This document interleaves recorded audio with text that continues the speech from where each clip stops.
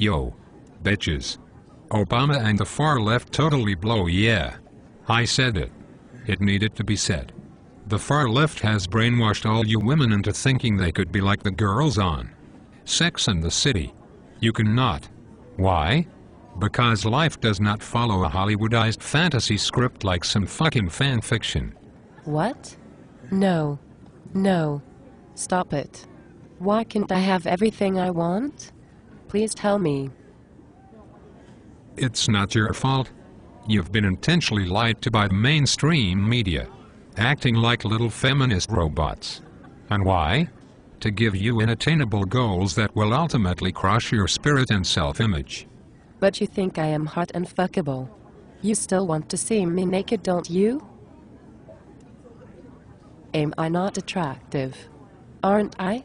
Sadly, the answer is a lot like banking or the stock market as you currently are. How should I say this?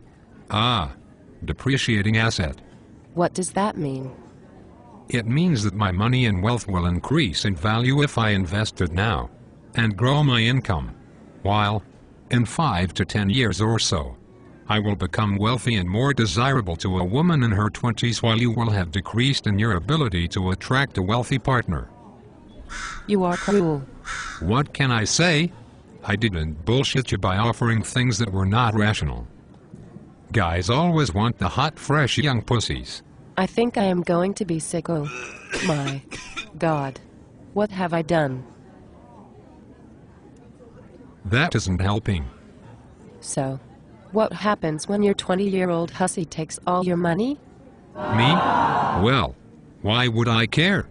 I will be dead, having died in the arms of a hot, sexy 20-something, paid for with the money I would have spent on you, had you not been led astray by feminist propaganda. Sorry. So, you want to fuck me? Then we can watch Red Eye on Fox News Channel hosted by the amazingly clever Greg Gutfeld. You know you want to. I think I would rather die alone, thanks. Your lost babe S.E. Cup is pretty sweet, even though she doesn't believe in God. Hi. If you can type, then you can make a movie. And annoy females in the far left with a crappy-ass animated video like this jackass did. Bitches.